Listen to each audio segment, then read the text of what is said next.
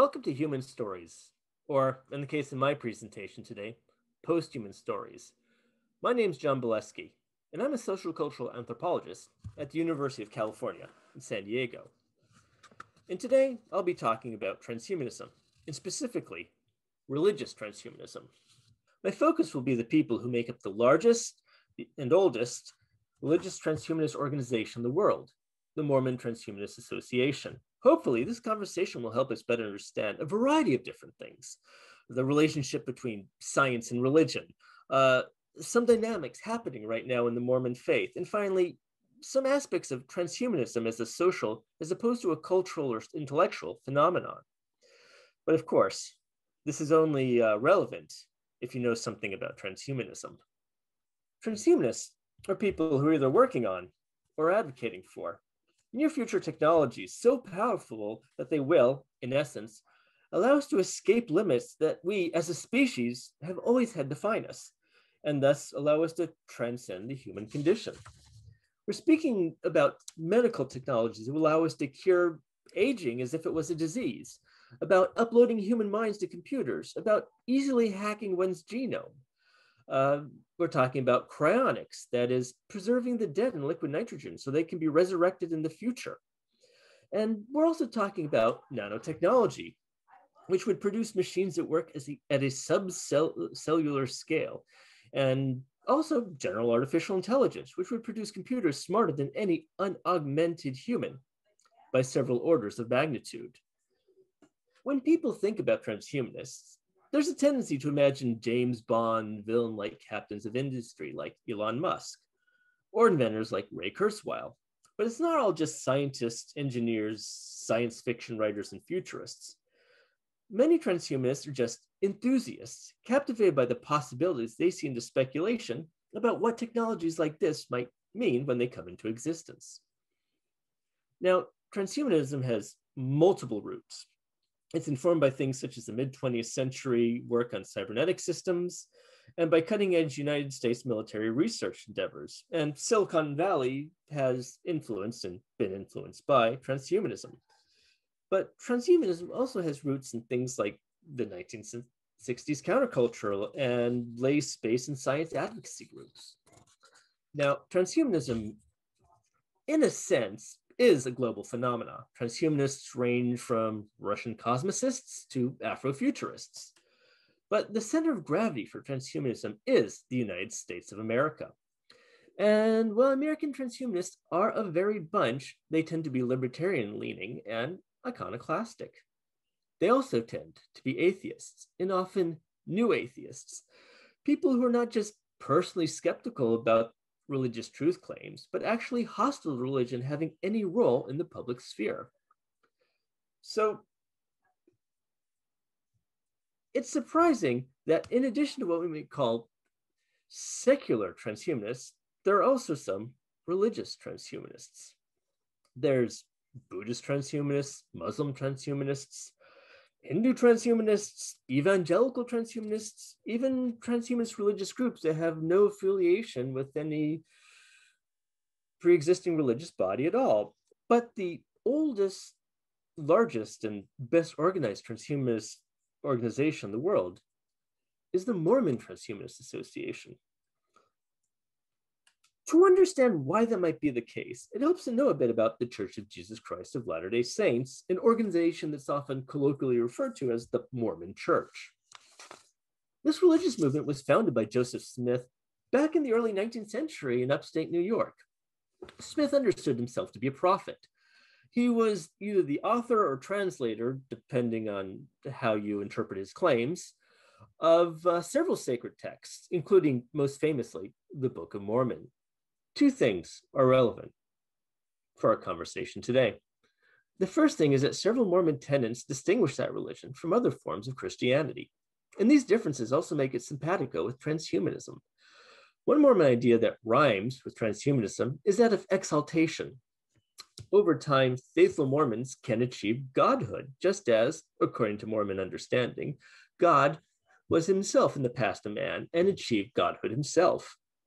The idea that God as an achieved position means that God did not set the laws of nature. Therefore, miracles, rather than being suspensions of the natural law, as is understood in most Christian traditions, are instead a more subtle use of natural law by God. For Mormons, this makes miracles a kind of technology. What's more, Mormonism also is a materialist religion. This seeming oxymoron means that Mormonism holds that even spirit is matter, a more subtle form of matter, but comprised of matter all the same. It is, in short, a post-Copernican, post-Newtonian faith, which makes sense considering Mormonism's 19th century American origins. The second thing is that the Church of Jesus Christ of Latter-day Saints is a highly centralized institution that disciplines and shapes the lives of its believers, even as those believers have a very deep attachment to it. To understand why, you need to know something about the history of the faith. After Joseph Smith and his brother were lynched in 1844, the main body of Latter-day Saints resettled in Utah, hoping to escape further mob violence. Once they reached Utah, they evolved a distinct culture shaped not by any paid clergy. There is effectively no paid clergy in Mormonism, but by individuals who are asked to give their time and energy. Eventually, kinship networks, social circles, and even careers and business ventures all became laminated together within the church. Even today, where there are more Mormons outside the United States than inside the country, Utah still has an outsized role in shaping the faith. Utah Mormons tend to be highly educated, in part due to the church's heavy investment in educational institutions like Brigham Young University. Because of these levels of education, and in part because of the work ethic and sobriety associated with Mormons, there's been a heavy investment in Utah by the tech sector. But when this trend first started to take hold in the early years of the 21st century, there were more jobs than people with degrees in computer science or comparable fields. And there were also a lot of young men looking for jobs. Since there is a particularly strict sanction on any sexuality outside of wedlock and a privileging of heteronormative monogamous marriage, Mormons tend to marry very early and have children very quickly as well. All this meant that Utah Mormons with degrees in fields like linguistics, philosophy, or music ended up looking and finding jobs in the tech sector. Since they didn't have technology backgrounds, they were more likely to ask different, more existential questions about the nature and role of technology. At the same time, many of these young Mormon men were starting out in the technology sector. They also began discussing and sometimes debating one another on computer messaging boards and early religion-focused websites, forums like BeliefNet. One of the topics they began to speculate about was whether the sort of eschatological promises that made by Mormonism about the resurrection of the dead or exaltation, that is effectively becoming gods, might be achieved through technological means. This is a question that wouldn't make sense in most other religious traditions, but because of the tenets of Mormonism that we just discussed, it made sense in their world.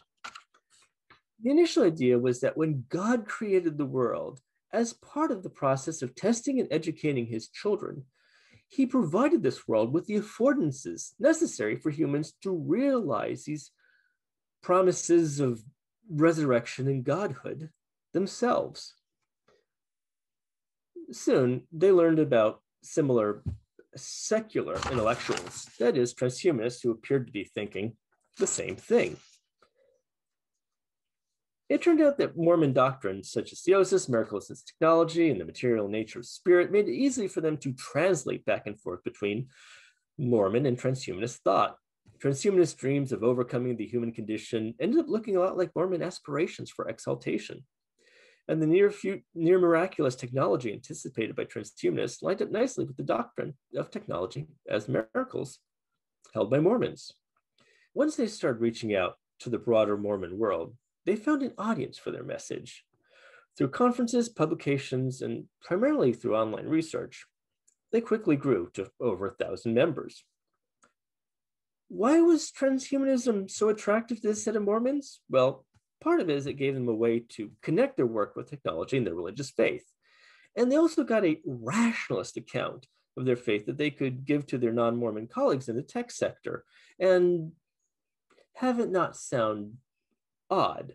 Instead of being seen as religious obscurants, they now came across as science-centered transhumanists. But perhaps the largest attraction to transhumanism for Mormons was how it changes the way that they can relate to Mormonism. To understand this, we have to remember that both directly and indirectly, the internet catalyzed much of the activity that established Mormon transhumanism. The internet allowed for these positions to exist. It was a forum that brought them together and housed their debates, and it was how they began to organize and reach out to others. But the internet also changed things for many Mormons who are not interested in transhumanism. Mormons of all stripes found a platform on the internet, and people who thought that they were alone with questions, concerns, and enthusiasms found one another and formed an online community that was sometimes referred to tongue-in-cheek as the Bloggernacle. Just as Mormon transhumanists began debating the relationship between technology and exaltation, other Mormons communicated about and debated aspects of the church that interested them. And the internet had a lot of advantages, a large potential audience, low investment costs, and for the most part, limited gatekeeping. You see, the internet allowed Mormons to discuss and organize directly with one another, without any gatekeeping or policing by the institutional church. Most of the media that addressed the Latter-day Saints was either formally or informally associated with the church, or it was brought out by forces that were openly hostile to the church, like evangelicals, who were constantly trying to convince Mormons to leave what the evangelicals understood as being a false religion.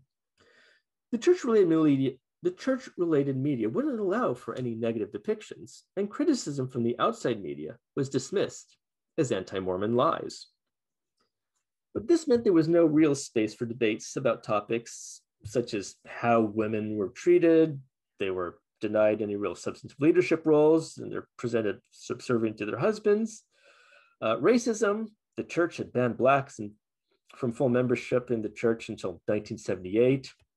The way that LGBTQ members are treated, homosexuality is considered both choice and sin, and the church had backed many anti-gay marriage initiatives. Finally, there were issues of Mormon history, details about the nature of the now renounced 19th century doctrine of Mormon polygamy, and also including Joseph Smith's marriages to underage wives, or how the Book of Mormon came about into being, for instance. And learning these things through the internet, when these forums became established and people started discussing them, was a lonely experience. Because discussing it in church is oftentimes discouraged by social norms. And it's also difficult to speak about with fellow Mormons who aren't already a part of these internet discussions. This inability to talk about these issues often aggravated the situation because it made fellow Mormons who aren't going through this doubt appear to those Mormons who were conformist, closed-minded, and sometimes ignorant of their own religion.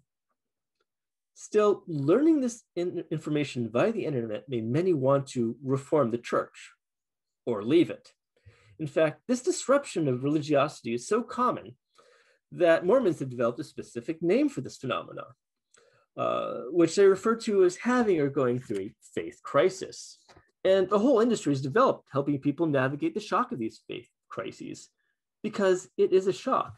Recall that leaving the Mormon faith is a difficult, painful thing.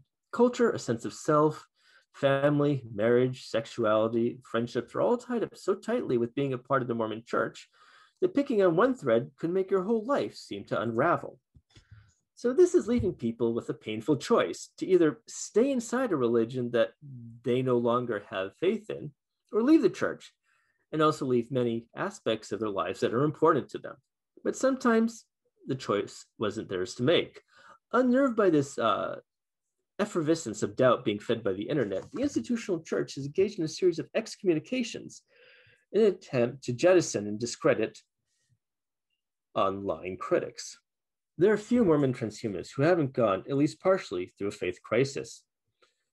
Some chose to leave, some chose to remain. Mormon transhumanists who have left the church, and also those that stayed in the church in the wake of this explosion of information on the internet, still are welcome as a part of the Mormon Transhumanist Association. Mormon transhumanists who end up leaving the church have found in Mormon transhumanism a community where they can play with Mormon concepts and enjoy a Mormon sociality without having to engage with an official church they're now quite skeptical about. What's particularly useful is that the aspects that Mormon transhumanist focuses on are the parts of Mormonism that many of these people who left the church miss the most: the imaginative sweep of the religion, the way that Mormonism encourages a kind of theological speculation, and the grandeur of the promises regarding the afterlife. So Mormon transhumanism became a way for them to perform their Mormonism, to salve some of their wounds caused by leaving the church. But Mormon transhumanism also does work for those who stay in the church as well, leaning into a naturalistic explanation as to how Mormon eschatological promises will be kept, not only allow for the privileging of science and engineering as a path to salvation, it also places the burden of achieving those promises on the members themselves, that is, the members who are alive today. Future technological and social achievement becomes more important than prior promises made by men who did not yet fully understand the processes through which these eschatological hopes would be realized, because they could not imagine the technologies involved. And this advancement suggests that neither earlier nor current iterations of the church have it exactly right. We would expect both error in the past and improvement as we move towards the future. This does not mean that the past is unimportant. The 19th century tradition of religious speculation is a large part of many Mormon transhumanists' stock and trade.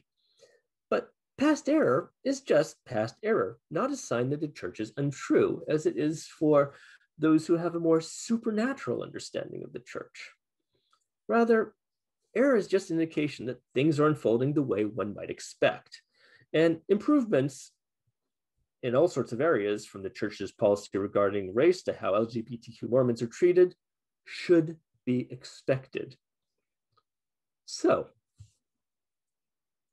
what do we get from all this? First, Mormon transhumanism lets us know a common narrative regarding religion and science isn't true. While science and religion have different relationships in different times, it's commonly said that in the modern West, the truth claims regarding science and the truth claims made by religion are irreconcilable, and that if one thinks deeply on both of these ways of framing the world, considering them as something more than instrumental ways, you find that they are incompatible.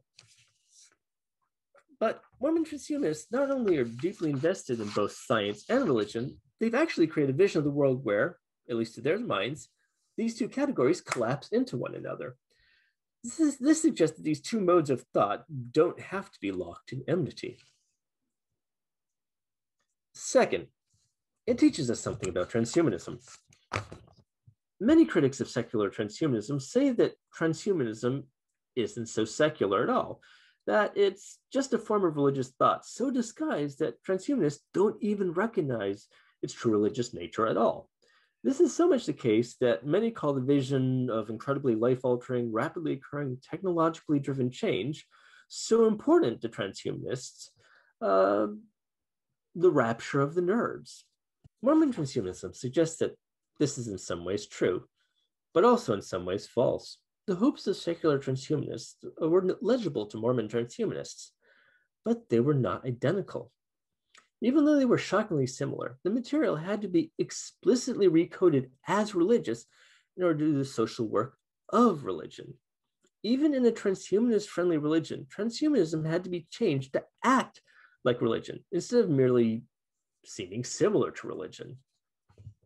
Third, this teaches us something about how to study transhumanism, and also about how to study movements like transhumanism that are centered on imaginative visions of possible worlds. When writing about transhumanism, there's a tendency amongst academics to focus on the logic of the transhumanist imagination. What kind of technological futures do transhumanists imagine? And how could these futures be critiqued and categorized? Are they to be desired or feared? Could we really overcome our humanity? Is that something that we want to do? These are important questions. And in my written work, I've addressed them as well. However, these issues are so beguiling that they distract us from the real reasons that people become interested in movements like transhumanism. Focusing on the intellectual content of transhumanist ideas obscures the fact that these transhumanist ideas occur because of concrete social conditions that themselves have nothing to do with transhumanism. It's not the purity of the idea of transhumanism that made Mormon transhumanism come into existence, but a series of concrete and contingent social phenomena: the demographic profile of Mormons, the need of the technology sector for certain kinds of workers, and the existence of communicative technologies like the internet. And these movements are attractive not just because of their inherent appeal, but also because they work in the non-transhuman aspects of the lives of the people who invest so much into it. The reasons people become fascinated with the concept is not the same thing as the use that concept has in their lives. In the case of Mormon transhumanism, transhumanism helps people navigate or avoid disruptions to family, friendship networks, and senses of self caused not by a scientific possible future, but by a problematic aspect of a religious past. Anyhow, thanks for listening. This has been Human, and sometimes post-human stories. And my name's Jon Bialecki. Peace and light to you and yours. So I sometimes do this and do that.